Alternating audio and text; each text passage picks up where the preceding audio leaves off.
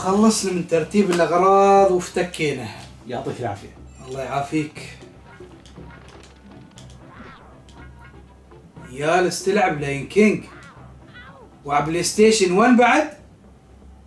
شو اللي خلاك تلعب هاي اللعبة؟ طب الصراحة من باب الفضول أريد أجربها. تعرف أنا تراني على وقتها ما لعبتها. الواحد لازم يحكي من تجربته الخاصة، مو مثل ما صار مع ديث ستراندنج. ايه تقصد الفلسفتية اللي ما يلعبون اللعبة ويقيمون اللعبة على كيفهم؟ انزين انا بقول لك الحين شو رايك في اللعبة؟ طب الصراحة عادية جدا، ما توصل نهائيا لروعة الألعاب 16 بت. هم لو سووها بس كبورت للأجزاء 16 بت كواليتي عالي مثل ما سووا مع ايرث وور جيم 2 كان ابرك. قاعد اتخيل تصير، بس قاعد اتخيلها. شوف انت الحين بيكون بكواليتي سي دي زين، والجرافيكس بيكون حلو وفي كات سينز. يعني تخيل بس كيف الالحان الفيلم الصورية بتشوفها شيء على لعبة 16 بت. يبالنا نلعب نسخة ال 16 بت. على طاري عندي هالكولكشن تو نزل بالاسواق، يفكنا من الصدعة. هاي النسخة اللي ما حطوا فيها نسخة على ديمو سوبر نينتندو على اساس بنزيل نسخة سيجا جينسس بالكينج. يا ريال خليك عايش في وهم. دام منك فتحت الموضوع يلا خل نسوي مقارنة. يلا فوقه. بس لحظة، وين الأجهزة الأصلية ولا الشرطة؟ يا ريال مو فايقين نجيبهم، الكوليكشن فيه نسختين وبنقارن بينهم خلاص. صح بعد فكرة.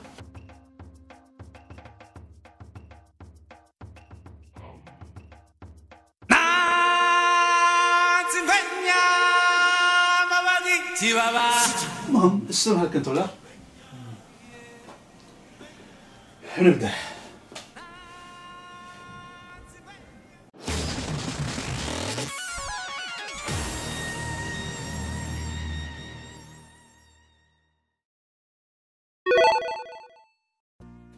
لايون كينج هاللعبة المقتبسة من فيلم ديزني الشهير اللي نزل في سنة 1994. الفيلم يوم نزل حقق نجاح كبير بذاك الوقت بسبب القصة الشيقة والأحداث المثيرة المؤثرة. طبعا يوم ينجح شيء بديهيا بنشوف جزء تكميلي أو حتى مسلسلات فرعية. المهم نحن ما بندش في قصة الفيلم لأنها أساسا معروفة، بس كلنا نقدر نقول له إن هالفيلم من الأعمال الخالدة اللي ما راح تنسى، وحتى الأغاني اللي فيه تعلق بذكره. الرسم التحريكي بذاك الوقت كان متقن وجبار، وبهالسنة تم إعادة إنتاج الفيلم من الصفر مع الاحتفاظ بنفس أساسات القصة وبتغيير بسيط جدا بالأحداث. علاوة على ذلك الفيلم استخدم رسوم واقعية بدال الكرتونية، ومع ذلك حصل على آراء متفاوتة. في معلومة يمكن البعض ما يعرفها، لايون كينج أصلا قصة مقتبسة من كيمبا الأسد الأبيض، واللي معروف عندنا بالوطن العربي بالليث الأبيض. الليث الأبيض متى يلاقي القلب يسرع تهرع إليه من كل وادي كي ينال نداء.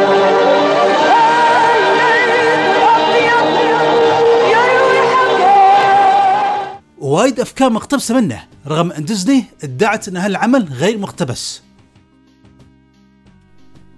الاستديو اللي أسس الأنمي ما قدر يقاضي ديزني على الحقوق الملكية الفكرية، لأن ديزني شركة جدا كبيرة وبتطلع مليون محامي يردون عليه، وبالتالي بتكون معركة خاسرة، لكن المتابعين في النهاية شايفين الحقيقة.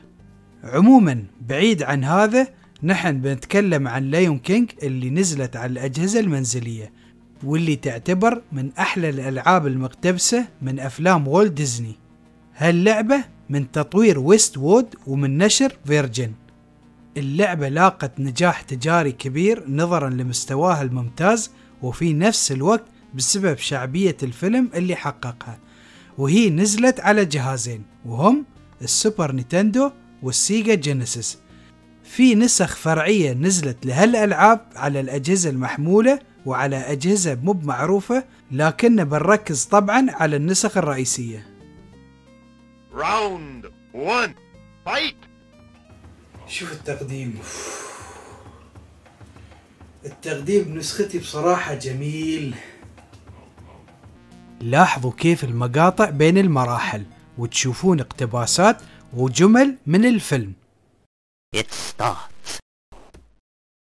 Everything the light touches is our kingdom.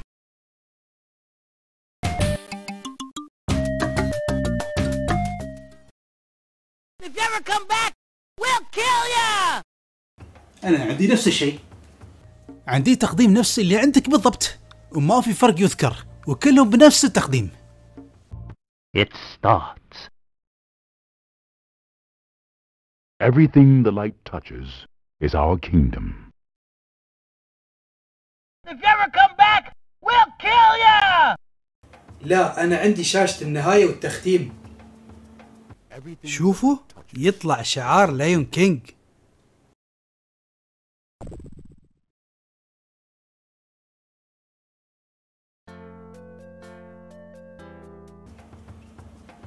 وعلى أساس أن هالأشياء مو موجودة عندي، أنا بعد عندي شاشة النهاية، والشعار لايون كينج يطلع بتوقيت مناسب، مو بسرعة نفسك.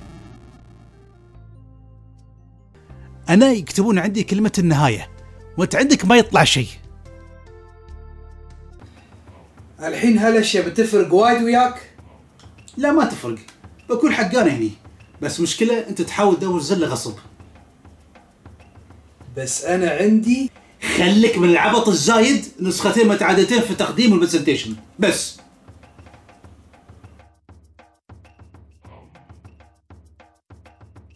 Round 2, fight! أعتقد رسوم متعادلين فيها بعد، والرسوم والتحريك بهالنسختين وايد متشابهين، الحركة متقنة وبنفس انيميشن فيلم، ونسختين قراب من بعض وايد. فنعم أنا أقول تعادل. لحظة، أنت شكلك يبالك نظارة يا أحول. يعني معقول أنت ما تشوف تتشابه يا وهي الطبل؟ خلني أكمل أصطعك بالكنترول الحين. شوف ولاحظ كيف نسخة السوبر نينتندو مكبرة بزيادة، وشوف عندي كيف الشاشة مبعدة.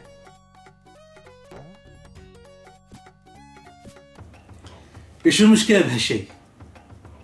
الحين بتشوف. كل ما كانت الشاشة مبعدة أكثر، هالشي بيسهل عليك إنك تشوف المرحلة بشكل أكبر، وبيسهل عليك الاستكشاف. مو بس هذا، في المرحلة الثانية يوم تكون راكب على النعامة بيكون سهل إنك تتفادى العواقب الجاية بدربك. في نسخة السوبر نينتندو صعب هالشي. زين أنا ما واجهت أي صعوبة، إذا أنت استجابتك بطيئة فهذا موضوع ثاني. للحين ما خلصت.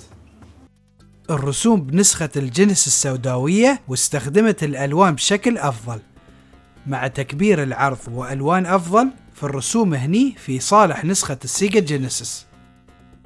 لحظة عندي مداخلة. على طاري الرسوم، شوف شعار الاختيارات عندك في البداية، وشوف شعار الاختيار عندي يتحرك وفيه انيميشن.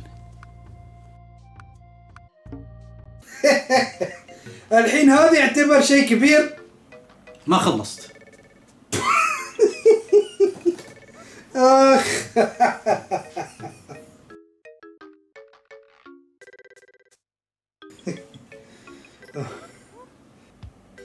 خلصت؟ ايه خلصت. ما ضحكت كذي من فترة طويلة. أنا خليتك تضحك شوي لنص الأخيانينك الحين. إذا شعار الاختيار ما يفرق عندك، شو تقول على هالخطوط الغريبة اللي طالعة هني على السحب، وحتى في أعلى صخرة العزة؟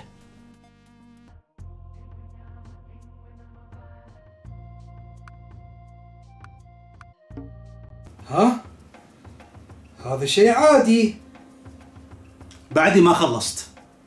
مو بس هذا، هالخطوط بتلاحظها بعد في خلفيات بعض المراحل. شوف الفرق.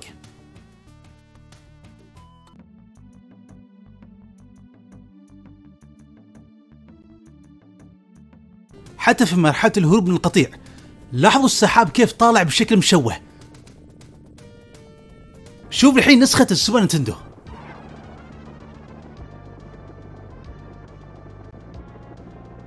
في مرحلة هاكونا ماتاتا، الجبال والسهول طالعين بشكل غريب. والحين شوفوا نسخة السوبر نينتندو. ورئيس القط اللي يتواجه بآخر مرحلة طالع عليه خطوط، وحتى الجزء الهند ثابت بدون انيميشن. شوفوا نسخة السوبر نينتندو.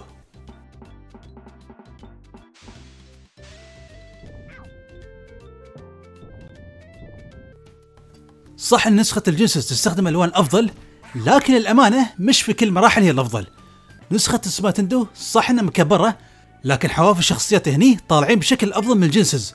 وشوفوا بعد عداد الحياة، شكل السيمبا هني افضل من نسخة السيجا جينيسيس. الجرافكس اصلا في نسخة السوبر نينتندو لو تقيمه بشكل مستقل جدا جميل. على كل حال نسخة السوبر نينتندو هي الافضل بالرسوم. انا ما كذبت يوم قلت اني بصلحك في هذه. 9-2 win.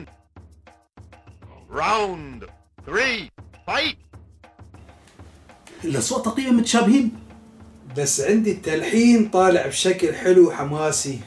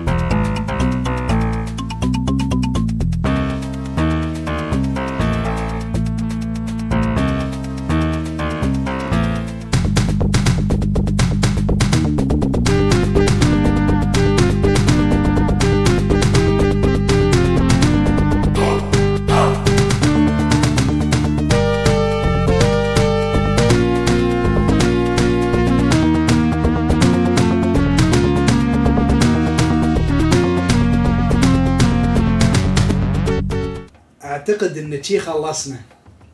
انا بعدي ما تكلمت. اي في شيء اسمه كواليتي الالحان. شو بتبرر بعد؟ الالحان اللي عندك نازله شوي، بس على الاقل هي اقرب للفيلم بشكل اكثر.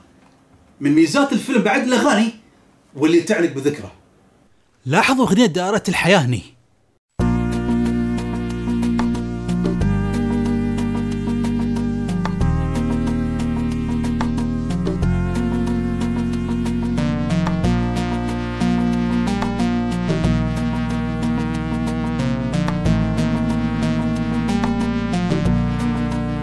والحين شوفوا نسخة السوبر نينتندو.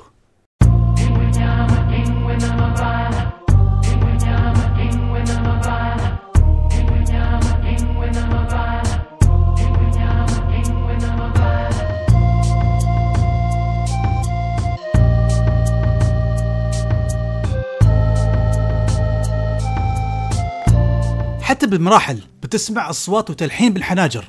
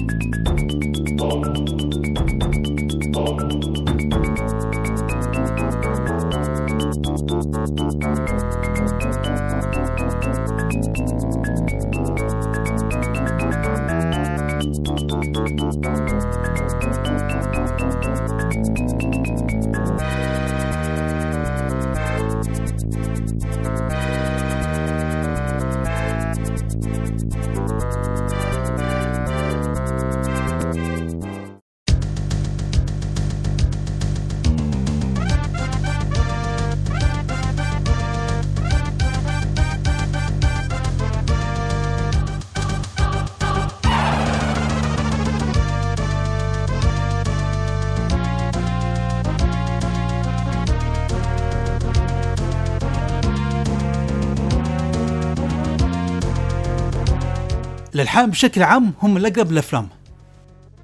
بس انت عندك مؤثرات صوتية ناقصة.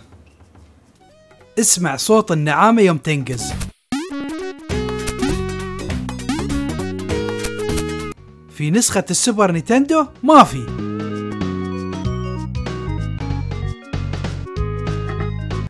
اسمع صوت سقوط الصخرة في مرحلة البركان.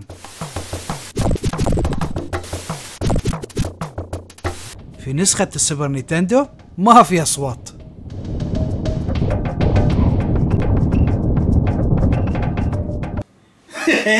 على طاري نقص الأصوات، أنت بعد عندك أصوات ناقصة.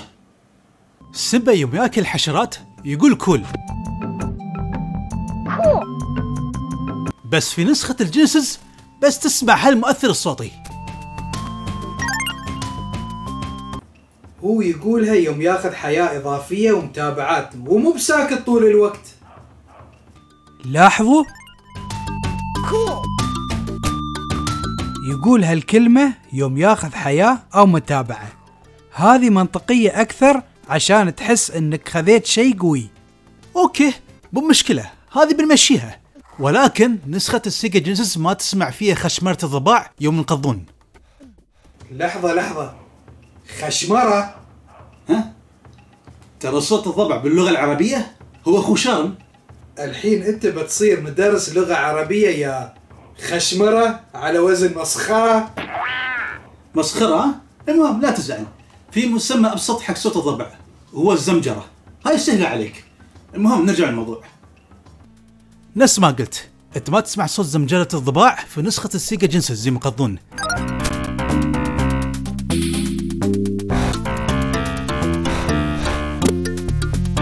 بس في نسخة السوبر نينتندو تسمعها بشكل واضح.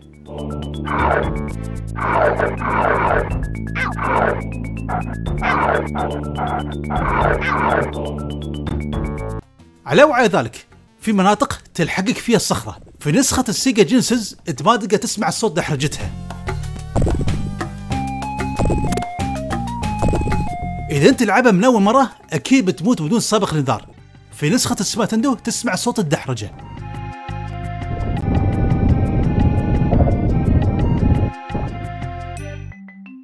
مو بس هذا، يوم انت تلعب السمبا الأسد البالغ وتسوي حركة الانقضاض على العدو تسمع اصوات الضربات واللي تعطيك شعور حلو.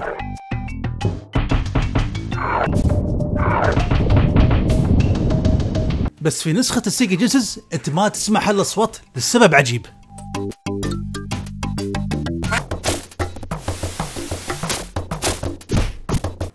بدون نقاش نسخة السوبر نينتندو هي الافضل بالاصوات والموسيقى. 9-2 win. Final round. Fight. قبل ما نقارن في نظام اللعب خلنا نراجع الجيم بلاي. ما عندي مشكلة. اللعبة طبعا نوعها بلاتفورم أو لعبة منصات. اللعبة تحاكي الفيلم الكرتوني طبعا وتحاكي مغامرات سيمبا طول الفيلم. اللعبة اقتبست الفيلم بشكل ممتاز. المراحل مقتبسة بشكل حلو وبجرافيك جدا جميل وبديع. حتى الرسم التحريكي ممتاز وناعم مثل الفيلم. خل نشرح نظام اللعب بسيمبا الشبل. هو يقدر يقفز على الأعداء ويقدر يدحرج عشان يهزم نوعية محددة من الأعداء، نفس القنافذ على سبيل المثال. والدحرجة حتى بتنفعه في الممرات الضيجة والممرات السرية، وحتى تكسر جدران. هو بعد يقدر يزأر. الزئير بيفيدك في بعض الأعداء وبيفيدك في تخويف القرود بالمرحلة الثانية. في بار خاص حق قوة الزئير فوق، إذا كان كامل بيكون الزئير أقوى لدرجة أنه بيخليك تجلب القنافذ. في بعد نقاط التوقف على شكل رسمة سيمبا. أنت تقدر بعد تاخذ الخنافس اللي تزود طاقتك، وفي خنافس تكبر بار الزئير وبار الطاقة، وهذيل يكونون مخفيين وسريين. طبعا في خنافس تدخلك مراحل البونس ستيج. في نوعين من البونس ستيج، انت تلعب ببومبا وتاكل حشرات اللي تنزل بدون ما تضيع وحده، وفي بونس اللي تلعب فيه بتيمون اللي لازم تاكل فيه كل الحشرات ما عدا العنكبوت اللي بيطلعك من مرحلة البونس.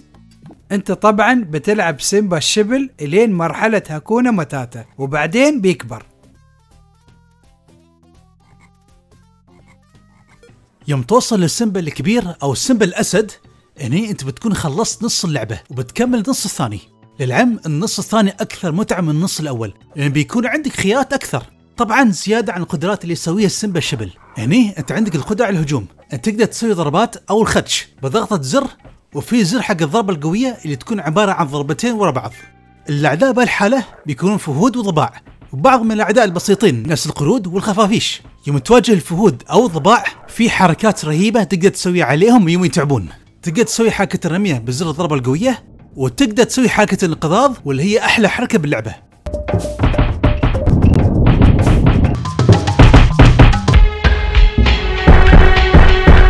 يوم يتعب العدو نط عليه واضغط على الزر الهجمة العادية بشكل متكرر وبتسويها كاملة، بس طبعا اضغط على الزر في اللحظة اللي تسمع فيه صوت الخبطة. للعلم مراحل سمبل الأسد أصعب وفيها تحدي لكنهم ممتعين. مرحلة البركان هي أصعب مرحلة. لحظة شوية، أنت تذكر أنك شفت منطقة بركانية بالفيلم؟ بس مرة واحدة يوم سكاري يغني استعدوا، عدا ذلك ما شفت. بس هذا يوم سيمبا كان بعد الشبل، ما ادري شكلهم حاطين بهارات زيادة من عندهم.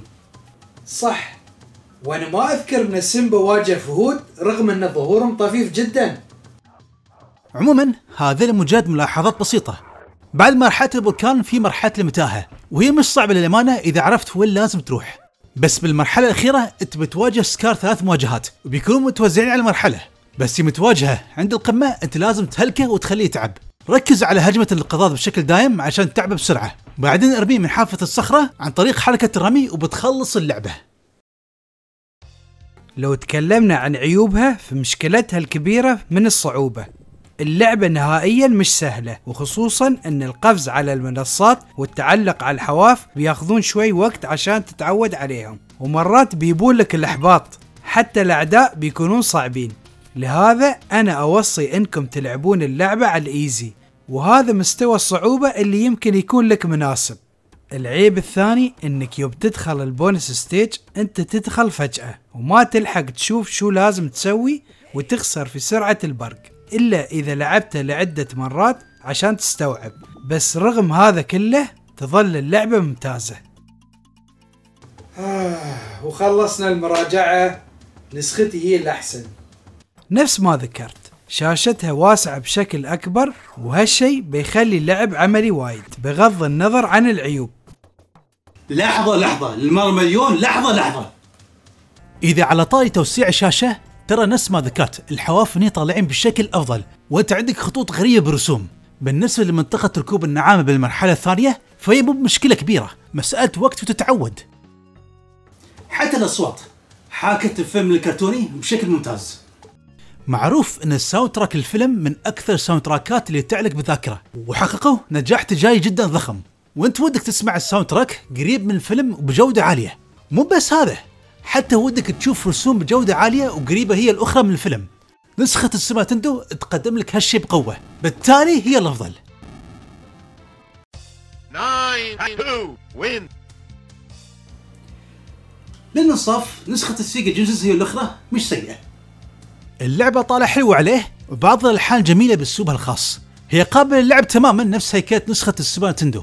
ما في مشكلة لو ان الواحد يمتلك نسخة السيجا جينيسيس بدون شك، لكن اللي يبي تجربة أفضل فالأحسن انه يلعب نسخة السوبر نتندو. بس عموما في كولكشن نزل مؤخرا بالأسواق وتقدرون تشترونه وتختارون النسخة اللي تناسبكم.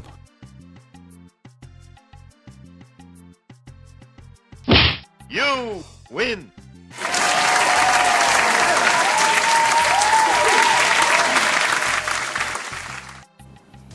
شو قلت لك؟ عادي، يوم لك ويوم عليك. أنا فزت عليك بعلاء الدين، وأنت فزت بلاين كينج. أوكي، أنا الحين شبعت لعب. خلينا نطلع ناكل شيء مطعم، صراحة يوعان. ما عندي مشكلة، يلا.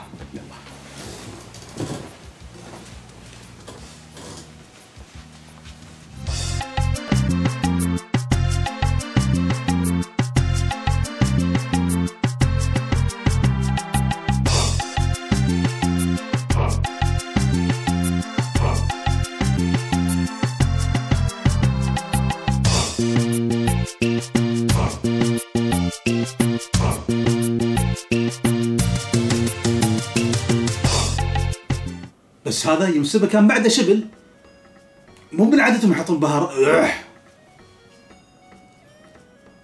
بس هذا يمسبه كان بعده شبل. شبلاك شبلاك زعلت شي متجمد انا.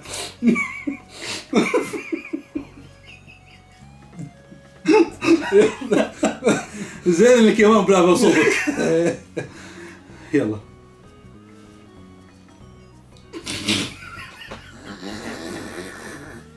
يلا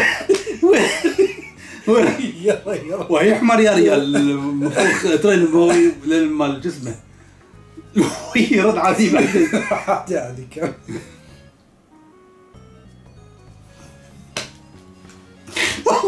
سامعك. وين يلا اوكي.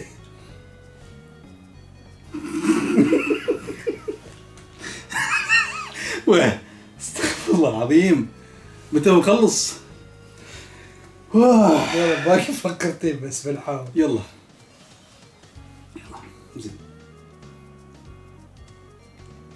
مشكلته يوم تبسمت بس خذ القصة عمي عشان ما اضحك. يلا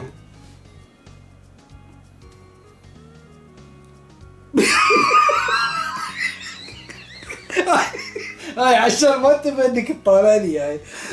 مشكلته يغمض عليك ضحكت. وين يلا زين